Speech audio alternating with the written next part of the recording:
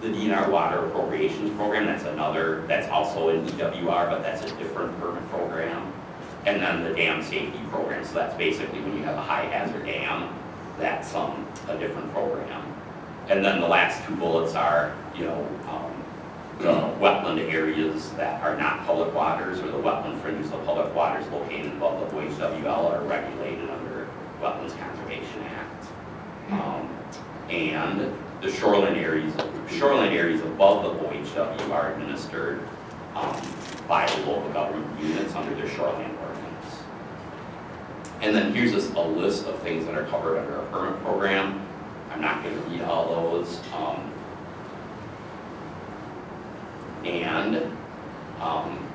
Most of you probably know we have an online permit application system. It's called MPARS. That's where we apply for permits. And then I just put in here, sometimes I forget about environmental review because there's another unit in my DNR, Ecological and Water Resources, which manages DNR environmental reviews. And so we can't issue a public waters work permit for a project that's undergoing an environmental review until the environmental review process is complete. So a permit can be applied for, but we can't issue the permit until, because the whole concept is that the environmental review should be informing the permit process, like potential conditions or limits, or even possibly denying the permit. And so it doesn't you're kind of getting ahead of the process to issue a permit before the environmental review process is done. And here's some of the types of projects, and you guys probably work on lots of these. The kind of common types of projects that require a public waters work permit that undergo environmental review. So, and there's more, but those are kind of common ones. And then I wanted to, I'm getting towards the end, I wanted to just mention a little bit about, buffer law, the OHW, and normal water level. So the buffer law says the width of a buffer must be measured from the top or crown of the bank. Where there is no definable bank, measurement must begin from the edge of the normal water level. So really what that's saying is from a lake or wetland, where there's no, because there's no definable bank with a lake or a wetland, measurement must begin from the edge of the normal water level. So, and then there's a definition of normal water level. And if you read that definition, it's different than OHW. And so, so kind of the take-home point is that the definition of OHW and normal water level are similar, and they might lead you to the same point on the landscape, but they're not the same definition. And this got, and Bowser, so they're the agency, the Board of Water and Soil Resources, they, they basically kind of oversee the soil and water conservation districts. And so, and so they have the bigger role. The DNR doesn't have any role in administration or enforcement of the buffer law.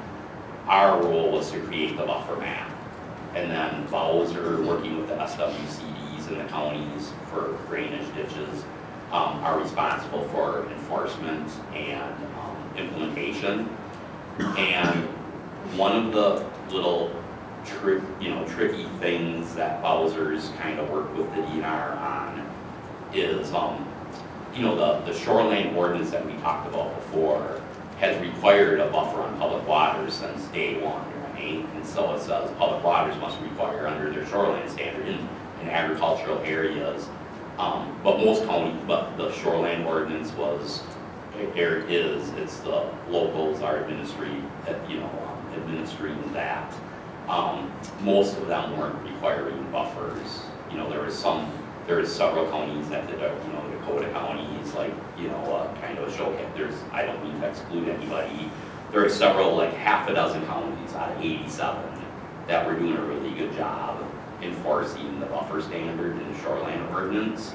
But the rest of the counties were just kind of ignoring it because of the local angst would be so high, if they just decided to do that, that the county commissioners would probably get voted out or whatever. So part of the purpose of the buffer law was to give more weight to, we have to implement buffers, but the buffer law also says it has to be, public waters, 50-foot buffer, minimum 30-foot, average 50-foot. The shoreline ordinance has different language. The shoreline ordinance refers to OHW.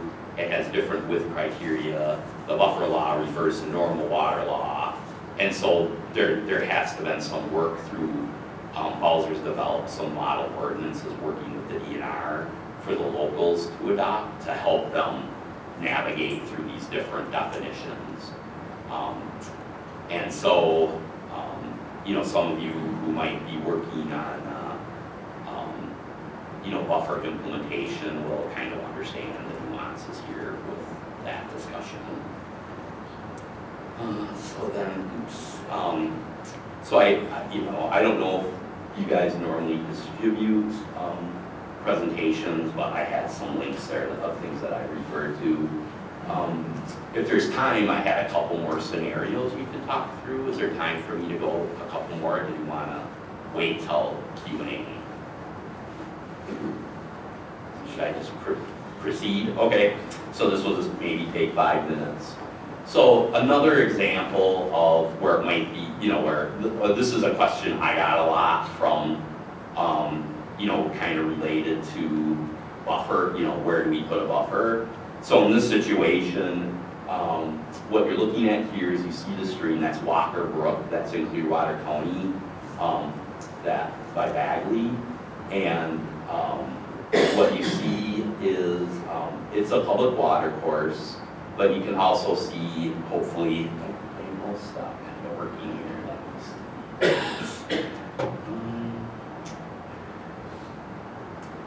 It has a big wetland fringe around that water course. Now, that wetland is not a public water wetland. So if you look at the PWI map, all that you'd see is a water course line tracing Walker Brook, basically. And so then the question would come up, well, where's Top of Bank Jack? You can't even get to it. You'd sink it over your head in muck. Is that a term you guys use a lot? So in peat, you'd be up over your head in liquid peat. And so you can't ever get to that. I did my thesis work on this stream, which is kind of why I put it up here. It's almost impossible to get to the actual where the water flows. And so there's really no bank there, like, that other picture I showed before in the ag setting, there's really no bank there, so, where do we measure the buffer from? And, which is really, where's the OHW? And so, what I'd say is the OHW is basically right where you see the water flowing. It's going to be right where that stream is, where you see the flow concentrated, the stream signature. And so in a setting like this, the rest of that wetland and forest, is buffering that stream. So nobody needs to do any buffer in that area, like do anything special. It's already being buffered. The question would come up, so in comparison, is if sometimes you have a public water course flow through a public water wetland, so it's a wetland complex. And I'll hold that, I have an example of that, I think. So here's the same thing. And so this is a LiDAR-derived product that the DNR created. We call it HPI, which stands for Hydrologic Power Index. And it's a whole talk on how this was derived. But basically what it does is it helps the water flow features pop out and elevation differences. So you can see kind of the channel of Walker Brook flowing through, and you can really see, the area of red is all basically equal elevation. And so you can really see that that's just a broad valley. You have a little stream flowing through it. And so again, the OHW would be where you see the stream signature, not way off on the edge of that, on the valley, which is its floodplain. Here's another example from my days as area hydro. So this is 6 Mile Marsh, which is, and 6 Mile Creek, which is a tributary into Lake Minnetonka in Minnetrista area. And the green polygon is 6 Mile Marsh, which is a public water wetland. And then it flows into Halstead's Bay of Lake Minnetonka, right where it turned blue there. And so you have 6 Mile Creek, 6 Mile Marsh, and Lake Minnetonka shown in that picture, 3 different public waters.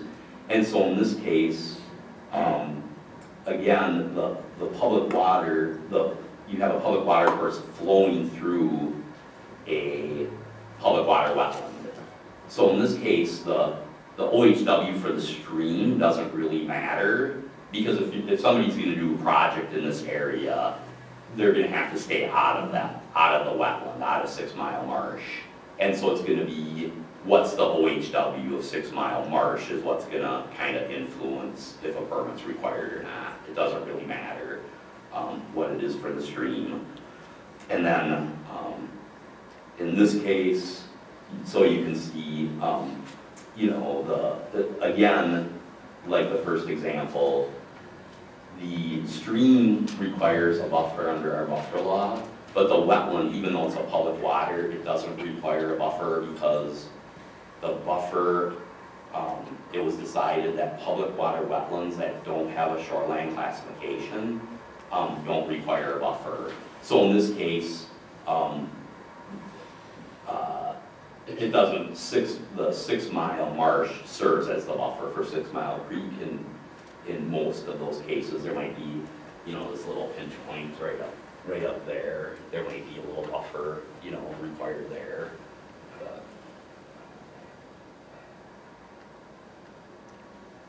Okay, so that was all I was planning to present.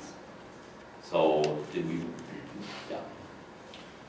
I guess the one question that I had was, when they made the public water inventory maps, it seems like there was intent, and maybe the intent was to protect the fish lakes, the lakes deeper than 15 feet in depth, and maybe the intent was to, protect those waterfowl nesting habitats, or type 3, 4, and 5 wetlands over 10 acres in size, or 2.5 in the municipal areas.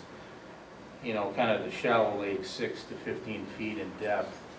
And I think in a certain sense, sometimes I've had a couple of projects where the whole wetland got changed to a shrub swamp, and then you're just sitting there going, well, this doesn't really fit anymore, and we're trying to do this project. And so sometimes I think it'd be helpful to have the intent, the rule, maybe a little bit more emphasized. And then, with regard to the buffer,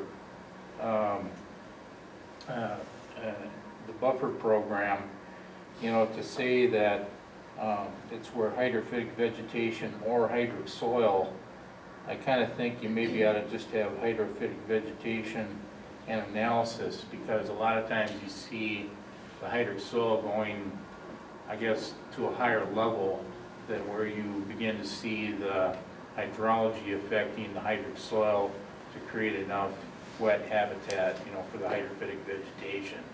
So that, say in a hydrophytic vegetation or hydric soils is a little bit questionable, putting them in the same category, for determining a normal water. That's just my opinion. So. Right, and we don't make, like, so regarding the definition of normal water level, that the legislature came up with that definition, and my understanding is that they kind of went behind closed doors and came out a couple hours later with a buffer law. So there maybe wasn't a lot of the normal vetting and review by affected agencies on coming up with some of this. I do know it was kind of purpose not to use OHW because that's kind of too abstract as kind of the starting point for the buffers. So it would really require a rule change, or I did link to the Bowser guidance. Like the guidance might expand on it a little bit. I don't know if you've read that, but that might provide some information that might put you at ease a little. I don't know, might, you know, when they elaborate on it. Sure. As far as public waters, that's really, you know, that's kind of a common complaint, is we have a public water that doesn't, right today, it doesn't meet the definition of a public water. We don't have the statutory authority to remove those from the public waters inventory.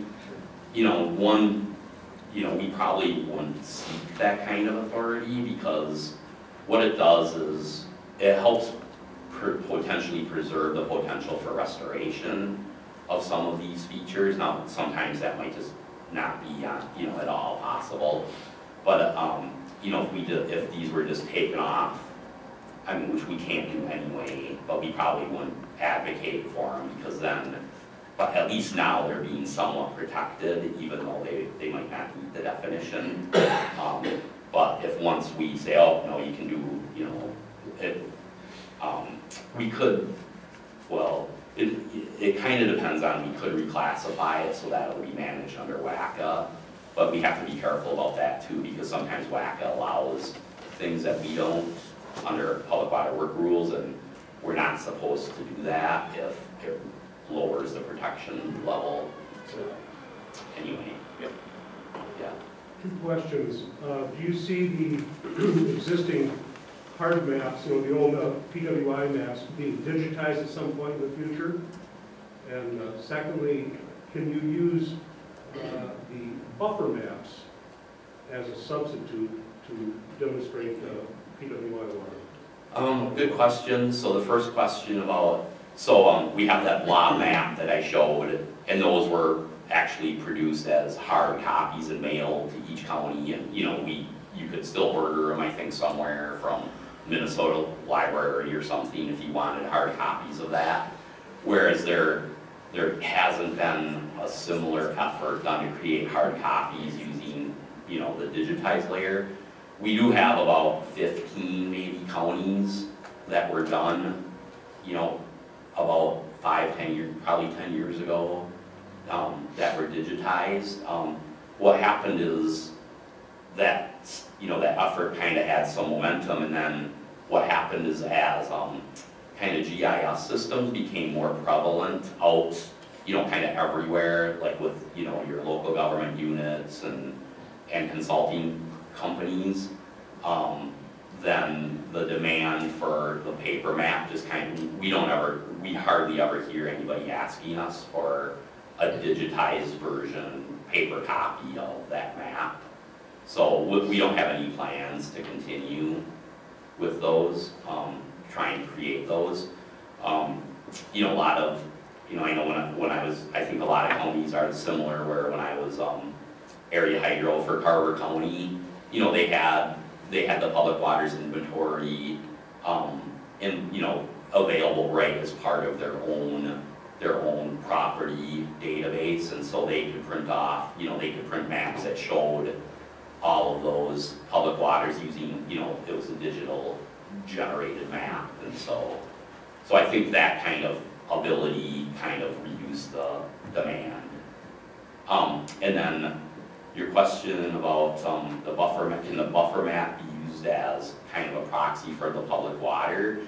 You really can't, because for 2 reasons. One, like I said, the buffer, public water wetlands without a shoreline classification don't require a buffer. So those public waters aren't on the buffer map. So you'd be missing a lot of wetlands right away.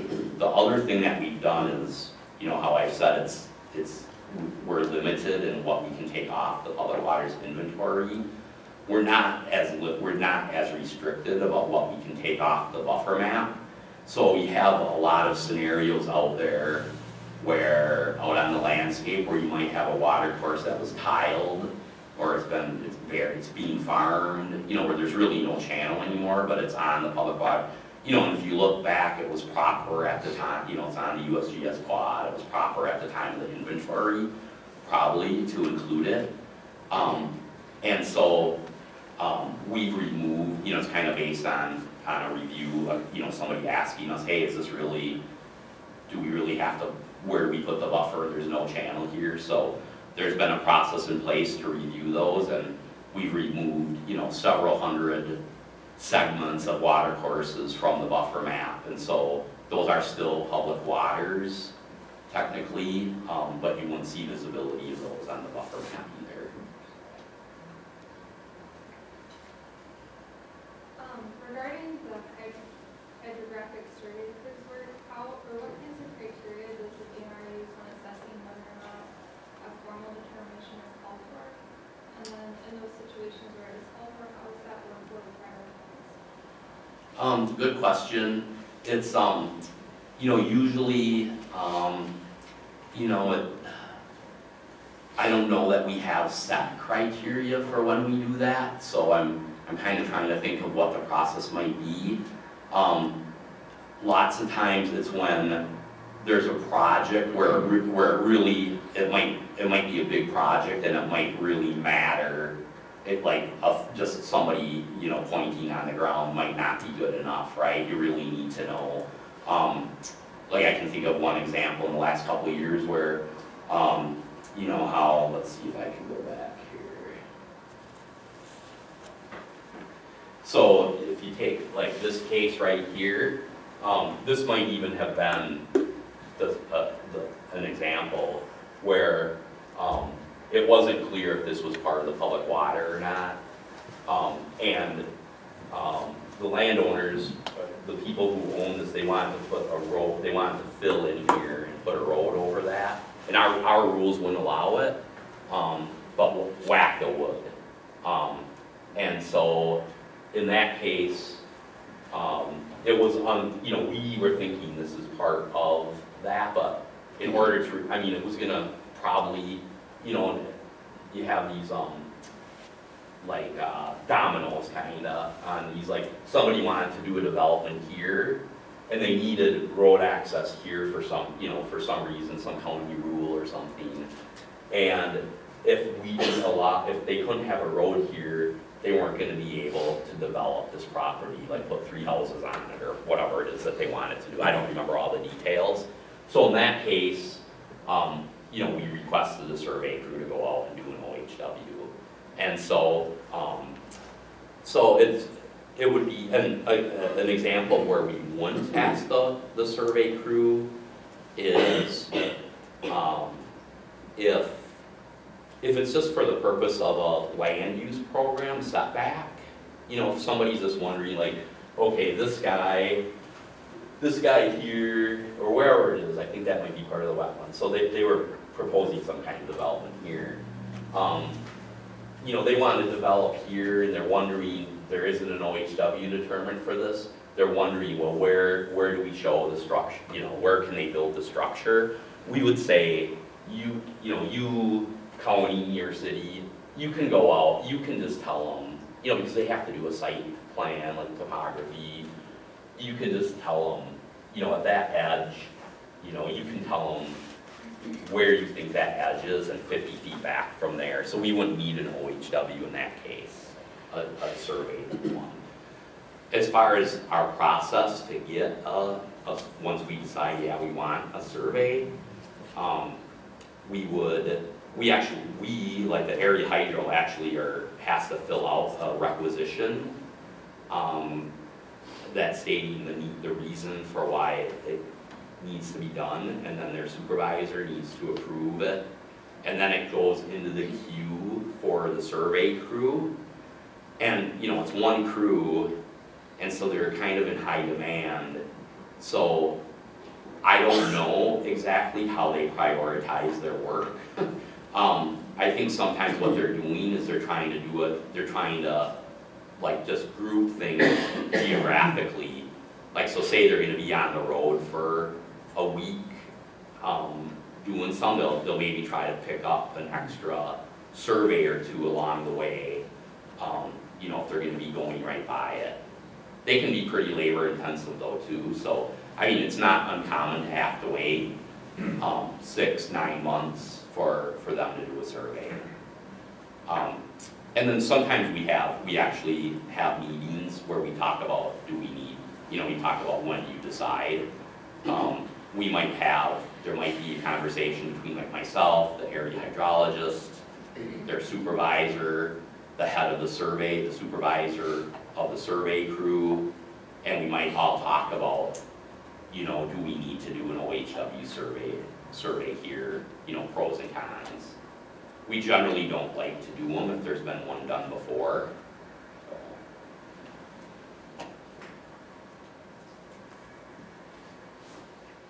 I don't know if that was satisfied here. Great, if anybody else has any questions, let's just hold them for the end so that the Corps can, in their talk to on how they define waterways in section 4.4. Thank you.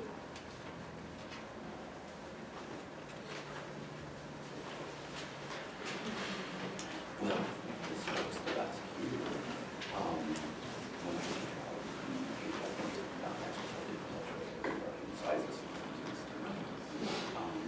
And if you, is that you okay for you? Yep. Excellent.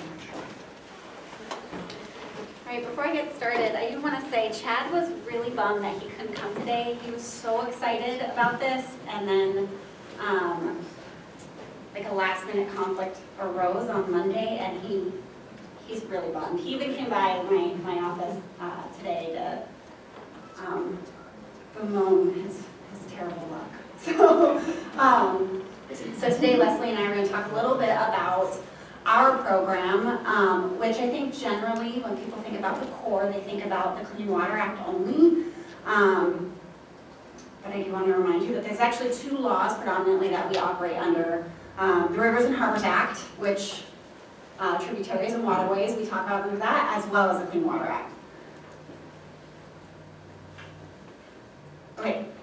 So a lot of times you hear the Corps, we talk about jurisdiction, but when we use that term, for us, that actually means two different things. We have something called geographic jurisdiction, which is the actual physical feature on the landscape under which we would be asserting one of our regulatory authorities, or both.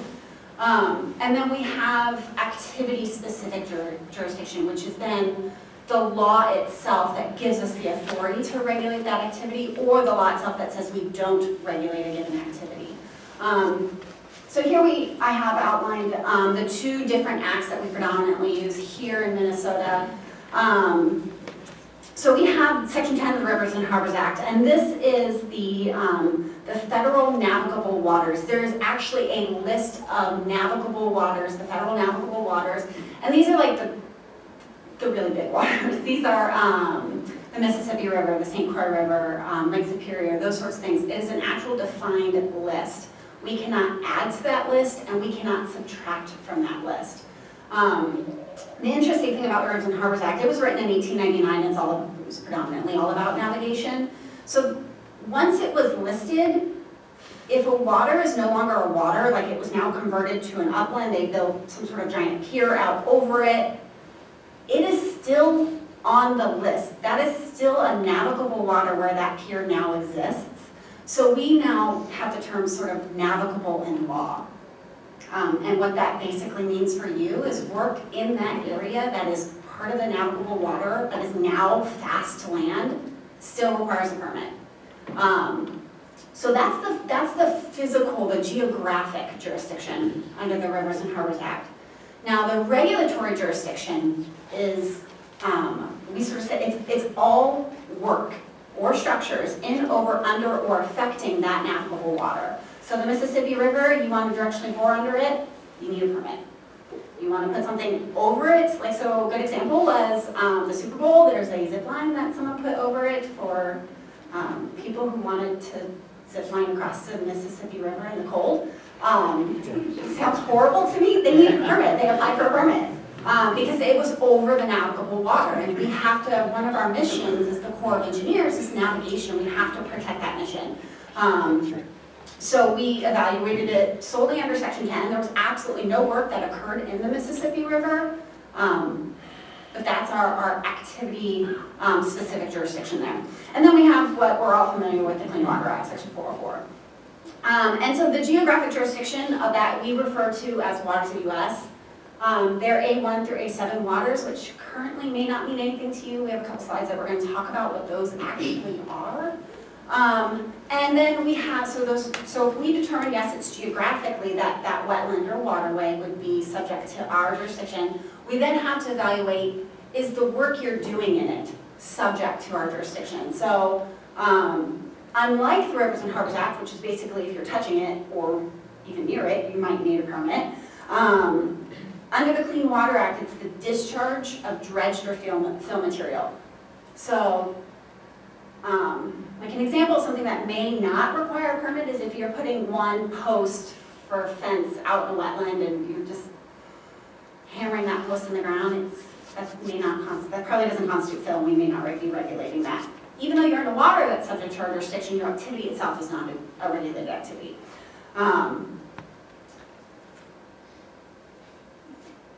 Didn't work the way I thought it would. So this is where we're going to talk about, we're predominantly going to focus on the Clean Water Act, because the Rivers and Harbors Act is just like everything. Super. So when we talk about the A1 through A7 waters, that's Clean Water Act language. That's what we talk about as waters of the United States. When you hear that term, that's a Clean Water Act term.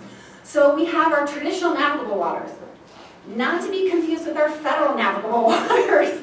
We made it real confusing for everyone. So federal navigable waters are generally T&Ws. T&Ws do not have to be federally navigable waters. So these are predominantly, they're waters that were used or may be used or susceptible to use for interstate or foreign commerce. And then we have our interstate waters and wetlands, so the St. Croix River. State boundary, Columbia River between Washington and Oregon. It's an interstate water that falls under Clean Water Act jurisdiction. I'm going to come back to A3 in a minute. So A4 waters are those impoundments of waters that could otherwise be waters of the United States. So just because you built a dam across some creek doesn't mean then that the water above the dam wouldn't be subject to our jurisdiction. So an impoundment could still be subject to our jurisdiction. Tributaries to A1 through 4 waters. And I am going to expand on sort of what a tributary is in the next slide. Territorial seas, we don't deal with that here in our district, but those are waters of the United States. And then wetlands that are adjacent to any of these waters, A1 through 6. So let's talk about a little bit about A3 waters. A3 waters are sort of like this catch-all for if it's not an A1 through 7, it's these other intrastate waters. But they have to meet at least one of these 3 criteria. And so that first criteria is that it is or could be used for interstate or foreign recreational